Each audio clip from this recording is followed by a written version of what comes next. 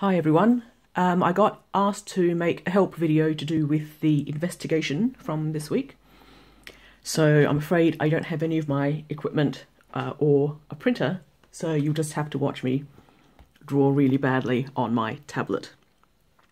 Okay, so for the first bit it says how many triangles can you draw where one of the corners is on the middle point and the other two vertices are any two other points on the edge. So let me get a pen. I'm going to go for, let's have the center point, which is here, and I'm just going to choose 2 points. Let's choose that one, and then join them up to make a triangle.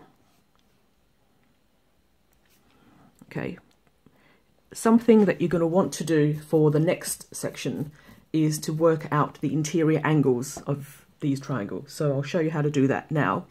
The key is to notice that the 9 points are all equally spaced around the circle.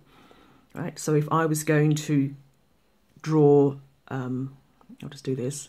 So to draw a line from the middle to all of the points, I would have 9 of them, which means I can work out the angle that's here at the center, because it's 9 angles all equally spaced out.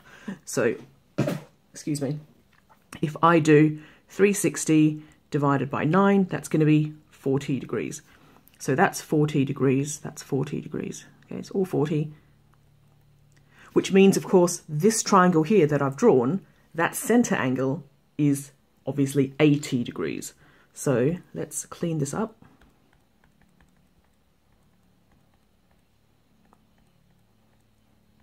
And I can write down this angle here would have been 80 degrees. Now I know this is an isosceles triangle because both of those lines are radiuses. So if that's 80, those two are the base angles that are equal. That will therefore be 50 and 50 degrees. Right. So we're going to do this again. Let me just get rid of that. So let's do this again. I'm going to choose a different size triangle this time. So let's choose the middle point, obviously, and let's pick these 2 points here. So now you can see this triangle has got 3 of these slices.